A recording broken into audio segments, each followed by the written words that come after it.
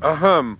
I hereby declare this chair the sole property of Garfield the cat. Move it, Garfield. That's my chair. My chair. My chair. My chair. My chair. My chair. My chair. My chair. My chair. My cushion. Ladies and gentlemen, Garfield and friends. Friends are there. To help you get started, to give you a push on your way. Friends are there. To turn you around, get your feet on the ground for a brand new day. They'll pick you up when you're down. Help you swallow your pride when something inside's got to break on through to the other side. Friends are someone you can open up to. When you feel like you're ready to flip. When you've got the world on your shoulders. Friends are there to give you a tip. Friends are there when you need them. They're even there when you don't. For a walk in the park, or a shot in the dark. Friends are there. I don't care. But friends will care for you.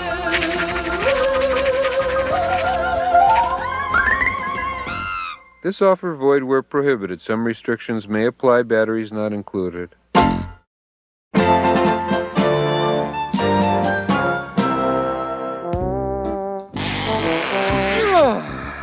Oh, what a nightmare. I dreamed I had 300 cheeseburgers and no ketchup. What could be worse? Oh, right, 400 cheeseburgers and no ketchup. I hope John has breakfast ready. Gee, the place looks different. He's been rearranging furniture again. The phaser alert is code Alpha. John's dressing even worse than usual. Attention, Zorborg. This is Starwolf at Beta Base. You read me. Come in, Zorborg. Read you, Starwolf. The Motorobs are attacking Zen 2. Deploy all forces for maximum assault. What's going on here? That's not John. Could it be? Starwolf to Rainbow Squadron. Starwolf to Rainbow Squadron. Motorob attack. Code 2. Yes, I'm in the wrong cartoon. What in the heck is this? It's small, orange, and has enormous eyes. Excuse me, I seem to have made a wrong turn and wound up on some other show. My name's Garth. It must be a mutant gnome from the galaxy of Rock, come to spy on us. No, actually, I'm a cat. So, you want the energy jewel of Wizzig, do you? No, but if you have like a bacon, lettuce, and tomato on rye toast... I'll immobilize him with the polar laser orbitron. Hey! Whew, geez, if you don't have a BLT, just say so. The mutant gnome flees. After him. He'll not escape. Help! Someone! I'm in the wrong cartoon! Odie! Odie, where are you? Hey, you're not Odie. Boy, you're extremely not Odie. This is a misunderstanding. See, I'm not supposed to be in this cartoon.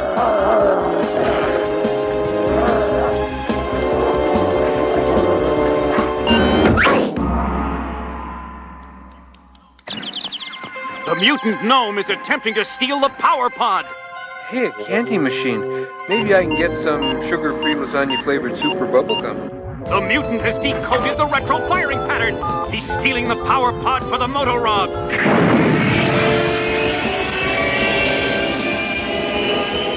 Whoa! This is like John on the freeway, only slower. Starwolf to Zorborg. A spy for the Motorobs has made off with the power pod. That is dire news, Starwolf. The Motorobs are attacking us already. If the power pod links up with their leader, they will be unstoppable.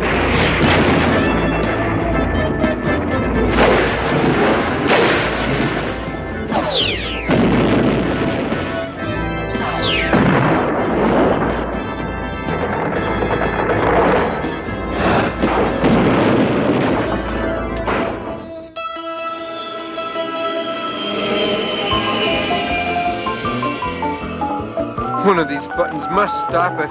Tune in cable TV at least. Look, the power pod is linking up to complete the might of the Motorobs. We are doomed. Well, at least he's got a good head on his shoulders.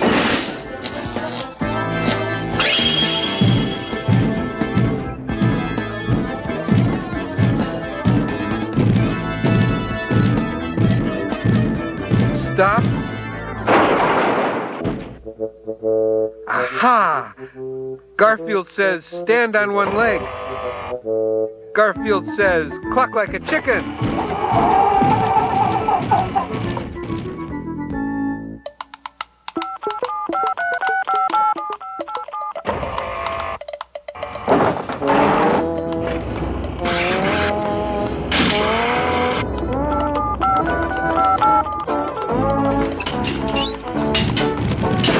Keep those phones ringing, folks.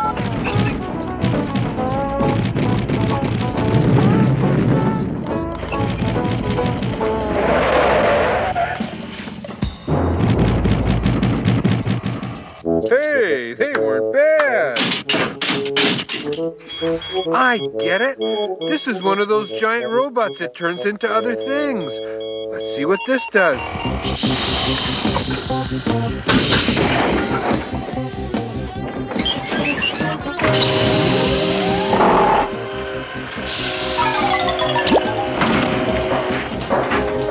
Help! Help! Somebody get me out of this cartoon! I don't belong here! Oh no! Help! The master Motorab is about to explode. The toy company will not like this. Get me back to my own cartoon with John and Odie and Nermal. Even Nermal.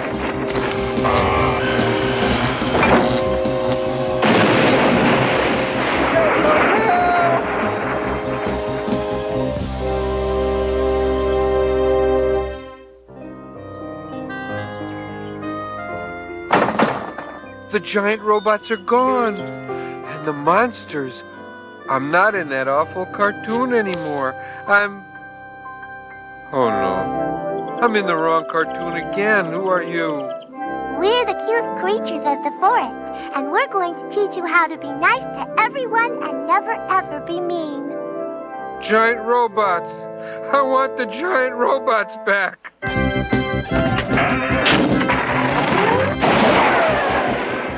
Hey, he's not so cute. How'd he get his own show?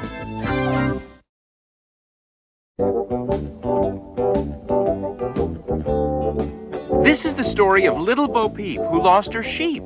Hey, wait a minute. It would be more fun if we dressed up and acted it out. Great idea, Orson. There. We'll be the sheep, and now all we need is a little Bo Peep. I don't like the sound of this. Come here, sheep. Bo Peep wants to brain you. Like she's not a very nice lady, man. Guess you can't believe everything you read.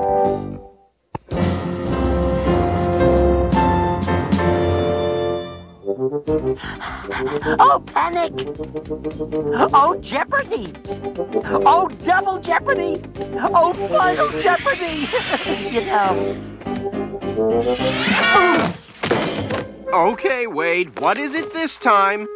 This has been a test of the emergency duck casting system. I am trying to put my books back on the shelves. I can never find one when I need it.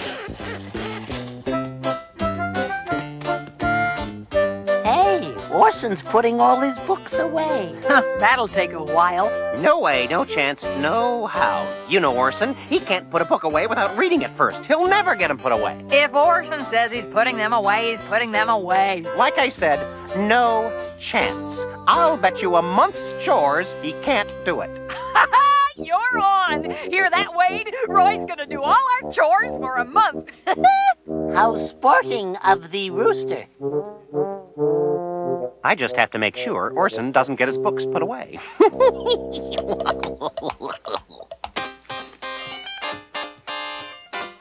The Adventures of the Scarlet Pimpernel. I love this book. I can't put it away yet.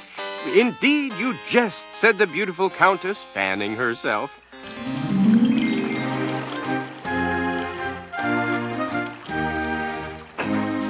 The people will never allow you to confiscate their land. The Duke de Doodle-Doo never jests, Countess. As for those peasants... You know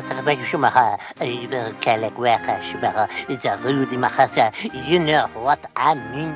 He says, you're a pig of a dog of a snake, Duke de Doodle-Doo. Let them eat the cake. Not while the Scarlet Pimpernel lives. Duke de Doodle, I have come to put a stop to your evil deeds. Le Scarlet Pimpernel. Huzzah!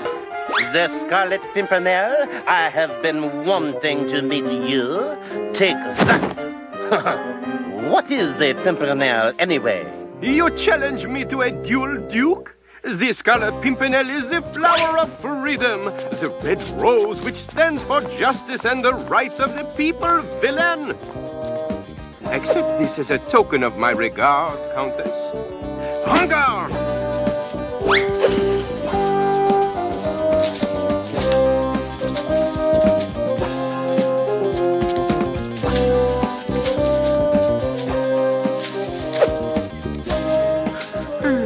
Time to get this over with.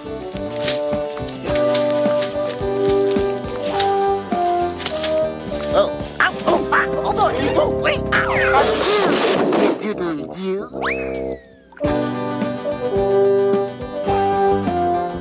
Farewell, Countess, and as for you, Duke de repent of your tyranny or we will meet again. I knew it. Orson can't pick up a book without reading it. That's why he never gets them put away. But to make sure that I win my bet, I'll just slip a few of my library books into the stack. Oh, I'll have to finish this later. Back to work.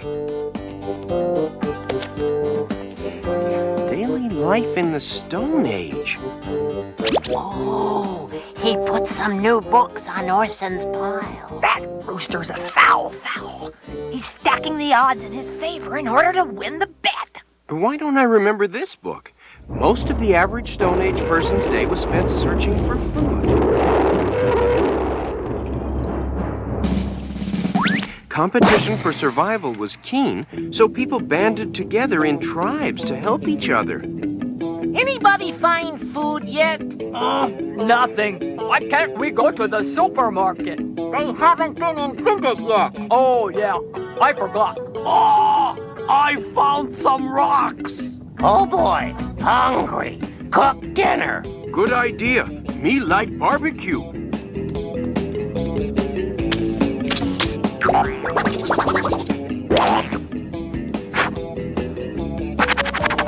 Boy, this hard. Someone got match? They haven't been invented yet. Ugh, yeah. What if the fire attracts a fearsome, prehistoric type monster, huh? Oh, what are chances of that happening? Oh, pretty good, I'd say.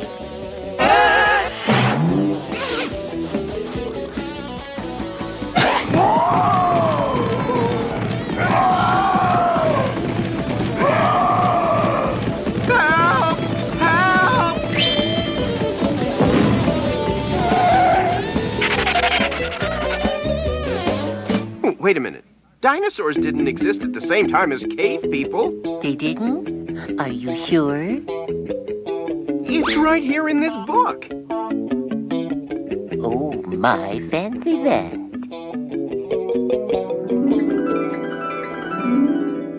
This is an interesting book. I wonder where I got it. No wonder Orson never gets his books put away. We forgot what an active imagination he has got. Roy knew it. That's why he made the bet with me. Looks like you'll be doing his chores for a month. Not me. Two can play at this game. Well, I'll put another book away. Ahem. Aren't you going to take a look at the book before you put it away? If I keep doing that, I'll never get all these put away. Oh, go ahead. One peek can't hurt. How to be a librarian. What? A good librarian puts every book in its place right away. Yeah.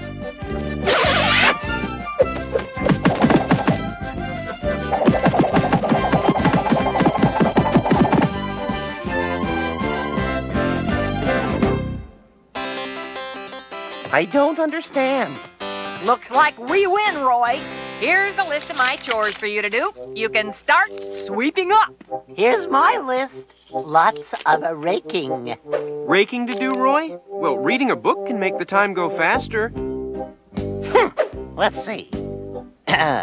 The galley slaves continued to row the ship onward.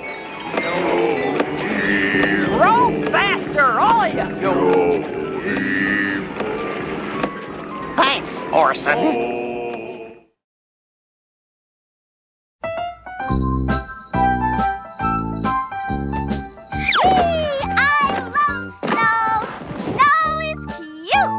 Yeah, as long as the neighbor kids don't spot us.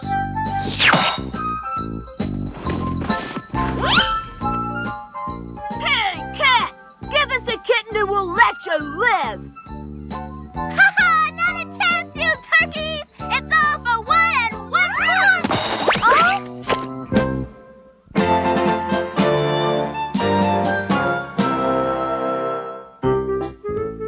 punch! Cousin Egbert, this is your cousin John. Say, I have to go out of town on business, and I was wondering if you'd take care of my cat. Hello? Hello? Well, that's my last relative to call. I guess I'll have to put Garfield and Odie in a pet hotel. Garfield won't object to that too much. No! No! No! Absolutely not! No way!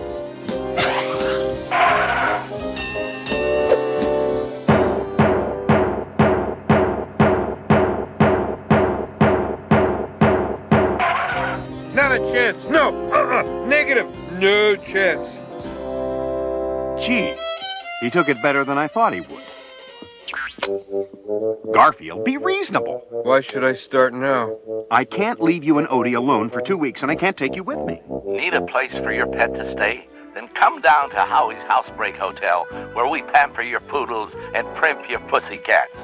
At Housebreak Hotel, your pet will get spoiled rotten, whether it's lounging by our pool, being fed in our sumptuous gourmet dining room, or snacking between meals on all the lasagna he can eat. Gee, Garfield, does that sound like a place you'd like to stay?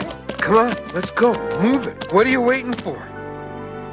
You came to the right place, Mr. Arbuckle. Garfield and Odie will be very happy here. I'm sure they will, but this place looks kind of expensive. Relax, Mr. Arbuckle. Housebreak Hotel is the best, and your pets deserve the very best.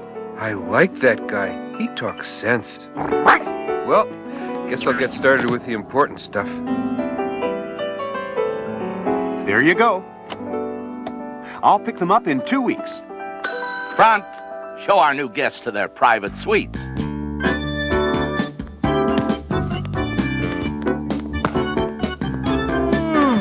I'll have breakfast in bed, and all the other meals. See you in 2 weeks, guys.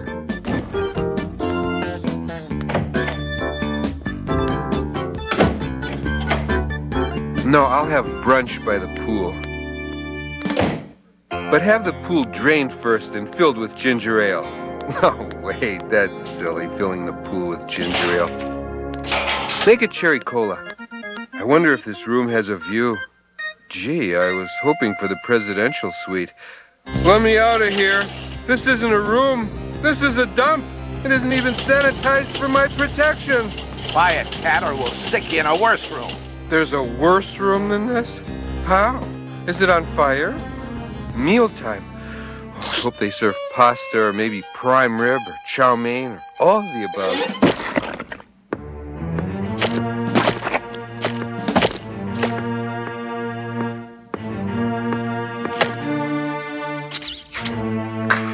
What is that? Trust me, you don't want to know. Be careful, some of that's getting into your mouth. Oh, I'm not going to take this. I'm going to protest. What's the worst they can do to me? Serve seconds. I would like to register a complaint about the cuisine. Now, I have a few numbers here of pizza places that deliver fast. Eat your dinner, cat. I refuse to eat this. You know, it's the first time I ever said that. Won't eat, huh? Okay, guys. No, stop. Cruel and unusual nourishment. That's awful, horrible. Maybe with a little ketchup. No TV, no fluffy pillow, no microwave, no TV. I said TV. I gotta make a break for it. Hey, what's all that noise? Sounds of illness. Oh, I am not a well feline.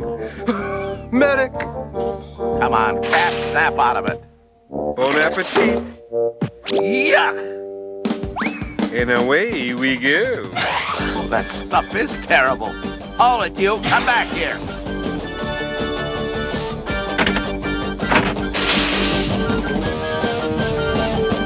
Step right this way. Everybody out. I gotta get out of here myself. Yes, I'm going to rescue Odie too. Hey, find that cat. Get him. At least nothing else can go wrong here. Hey, stop. Back in your gate.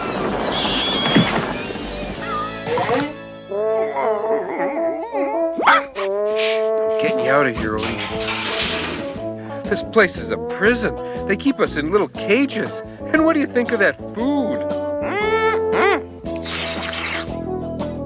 You'd think with a tongue like that he'd have a little taste. Housebreak Hotel. What? You're coming to pick your cat up? Please hold. Housebreak Hotel. Your cat? Well, he got away. What do you mean you're going to sue me? Housebreak Hotel. Your cat? Well, there he is. The cat who ruined my business. I'll get you for this.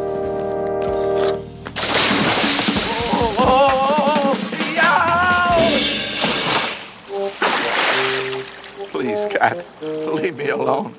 Go away, I'm ruined. What did it take to go away and leave me alone, huh?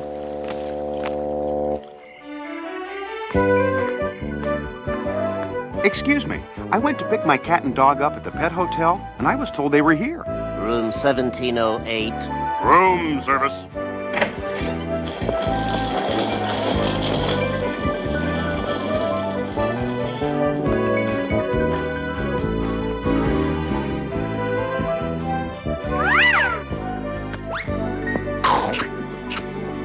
Garfield, you can't stay here. Do you realize what a room like this costs? Bill to Howie's Housebreak Hotel?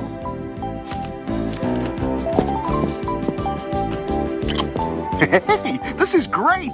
You sure you don't have to go out of town again?